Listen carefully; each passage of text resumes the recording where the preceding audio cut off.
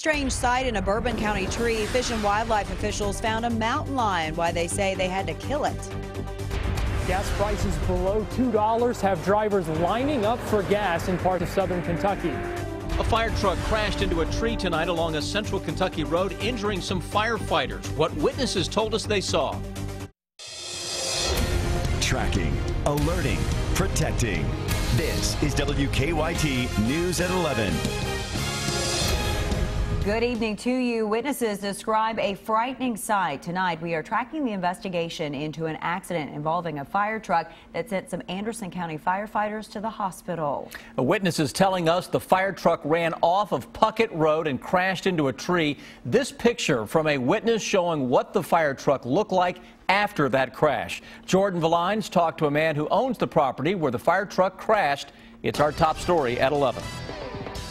Neighbors here on Puckett Road say they were eating dinner around 6:37 o'clock tonight when they heard a loud crash. And when they came outside to see what it was, they saw that a fire truck had slammed into a tree after traveling several dozen feet down a ditch. We're told the Alton Station firefighters were on their way to offer assistance on another wreck near the intersection of Puckett Road and Hammonds Creek Road when the collision occurred. Broke the limb off behind it and caved the whole top of the fire truck in, and then they ended up having to come out and do to get the firemen out of the truck. Had to cut one of the firemen out of the fire truck. Neighbor Noel Cotton says the firefighter sitting on the passenger side was the one who had to be cut out, and that he seemed to have suffered the most serious injuries. But according to other neighbors, 4 other firefighters also had to be taken to the hospital, and soon after that the truck was then towed away. What they did, they had to cut a couple of limbs off of the fire truck. It was sitting about right here. It's ended up right past the mailbox here, and they ended up pulling the tree, what was left of the tree, they pulled it up with the wrecker. Neighbors say there have been accidents on this stretch of road before, but as far as they can remember, nothing that has caused as much damage as this. In Lawrenceburg, Jordan Valines, WKYT. Kentucky State Police are investigating the crash, but so far they have not released any information. Utility workers are now in the process of checking to see if any nearby electrical lines were damaged in the crash. It is a rare sight in Kentucky, but fish and wildlife officials say they captured and killed a mountain lion in Bourbon County. Mountain lions aren't native to Kentucky. Fish and wildlife officials say it is the first one seen here since the 1800s. They say a woman walking her dog spotted the animal in a tree behind her home. A man who lives nearby told us the woman had a smartphone and had managed to take a picture of the animal. Many of you ask us why fish and wildlife officials killed the mountain lion, so we asked them that question today, and they told us they felt that the mountain lion was a threat to the public, so they had to shoot it. That is an animal that is put on this earth to eat, and it being relatively close to a human city, focal center of human activity, darting it, the time constraints involved in waiting for it to get there, decision was made to euthanize the animal, and it was the right decision. Fish and wildlife officials also say they didn't have any tranquilizers with them last night, and they worried that if they waited too long, the mountain lion could have gotten away and hurt someone. Fish and wildlife officials say the animal weighed about 125 pounds. They're looking into the possibility that someone had it as a pet. Tonight we've learned a third person has now been charged in connection to a shooting outside an eastern Kentucky Walmart.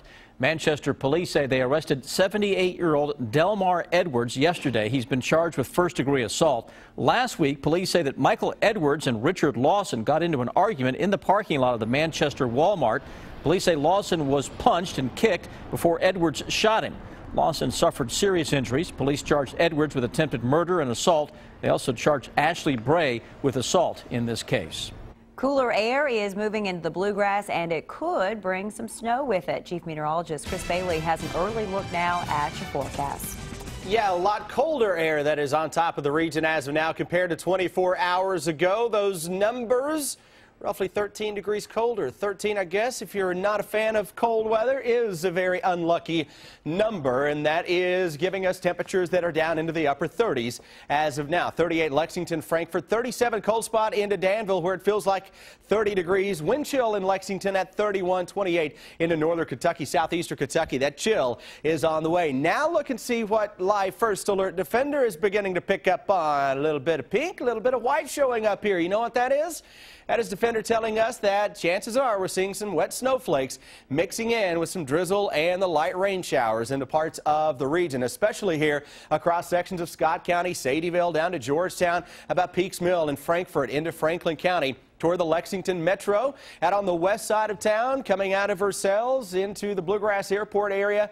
Maybe a touch of some snizzle showing up yet again. Northwesterly wind flow not spitting out a ton of moisture, but look at all the cloud cover still to our west and northwest. That's what we have to go through as we make our way into your Wednesday. So passing flurries around tomorrow morning, a colder start to the day into the low 30s. We'll stay in the mid to upper 30s with a blustery day as we go into the afternoon. Cloudy skies. Focus at the forecast, guys, not just on the flurries that we're seeing tonight, but on out-and-out snow chances over the next week.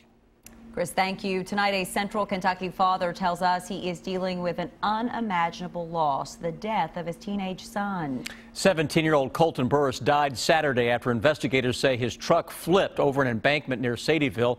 He was a student at Harrison County High School and a member of the junior ROTC program there. Those who knew him say he wanted to go to college and join the military. His father works in law enforcement and says he's seen many car crashes over the years, but he says nothing could prepare him for losing his son. I've cried enough tears to float this room. He was an only child, and from the time he was born, he and we hit it off just like no other. He says he's finding comfort in family and his son's friends. Colton's visitation will be from 5 to 8 tomorrow night at Ware Funeral Home in Cynthiana. The funeral will be on Saturday. Tonight, health leaders have an alert about a gastrointestinal illness that is going around Lexington. The Fayette County Health Department is tracking a shigellosis outbreak in the city. The health department says 150 cases have been reported this year. Health experts say normally Lexington only has 2 or 3 a year. The illness is caused by the Shigella bacteria, which is easily spread. The health department isn't sure what's caused the spike in cases. The bacteria is often spread in daycare, so daycare workers are taking extra precautions. So you just have to make sure to stay right on top of that, and again with proper hand washing and sanitizing and wiping down all the surfaces and things like that. When you're in a child care setting, you have to just make sure that those things are priority. Doctors say the bacteria is spread through person-to-person contact. They say hand washing is the best way to prevent it from spreading. Bergen Independent Schools will be closed the rest of the week because of illness. The Bergen superintendent says student attendance had been dropping over the last week and fell to 80% today. Custodians will clean the schools tomorrow, but again, Bergen Independent Schools will be closed the rest of the week. Some drivers in Laurel County say Christmas came a little early this year. Their gift? Gas prices below $2 a gallon. Tonight, drivers in London are taking advantage of the lowest prices there in years. As Garrett Weimer tells us, so many drivers showed up at one gas station, the pumps stopped working. Fill it up, right? It was a busy day at gas stations in London. It's been slammed all day long. I mean, it's been a madhouse. You've heard of Black Friday at Walmart's, and it's been a Black Tuesday here. Wolfgang Mitchell certainly earning his pay with a steady line of cars since the price dropped. I mean, even though it is kind of cool out here, where I've been moving, I'm kind of overheating a little bit. And you can't blame these drivers for filling up. That's because gas here is $1.99. The first time it's been below $2 since I was just a young'un, I'd say. It's been a long time. And the gas stations show it. A worker here at the Circle K on South Laurel Road told me it was about 2 o'clock when they first dropped their prices down to $1.99, and he said by 6 o'clock they had gotten so low on their supply that the pumps stopped working. With less than a week now until Christmas, drivers like Kyle Nolan say they're thankful for this early gift. And my mom, she's in Louisville right now. I'd like to go up there and visit with her, and now that gas is so cheap, I'll be able to. No doubt his mother will be thankful too. In London, Garrett Weimer, WKYT. It's something a lot of us are enjoying right now. According to AAA, the national average gas price is about $2.53. That's 80 cents cheaper than this time last year. Remember, you can find the cheapest gas prices where you live by simply going to WKYT.com. An intense search for a man accused of killing 6 people in Pennsylvania has come to an end. In 9 minutes, the update on the investigation. And then more bad luck for an eastern Kentucky store. First a robbery. Now burglars have stolen thousands of dollars in merchandise. Tonight, the search has ended for an ex-Marine accused of killing his ex-wife and 5 of her family members in Pennsylvania. Police say they found Bradley Stone's body this afternoon in a wooded area not far from his home. Investigators think he took his own life. Based upon what we found at the scene, we believe that he died of self-inflicted cutting wounds in the center part of his body. Police say Stone killed the victims yesterday in 3 separate towns near Philadelphia. Investigators say he was in a legal battle with his ex-wife and he had recently been denied an emergency custody request. The couple's 2 children are now in protective custody. Neighbors say his ex-wife lived in such fear of Stone that she would sometimes ask the maintenance staff to check on her apartment before she returned home. Tonight, we're tracking the investigation into the death of a coal miner in western Kentucky. The State Division of Mine Safety says 34-year-old Eli Eldridge was hit by a coal hauling car this morning at an underground mine in Union County. He later died from his injuries. Investigators say this was the 2nd mining death in Kentucky this year. For the 2nd time in the last few weeks, police are investigating a crime at an eastern Kentucky business. This time, investigators say burglars broke into Adams Market in Leslie County.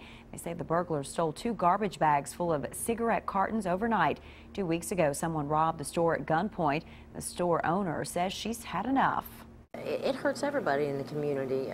There's several other stores, you know, I'm sure they're waiting to see if it's going to happen to them, and it's just bad to think that it's people you know that does it.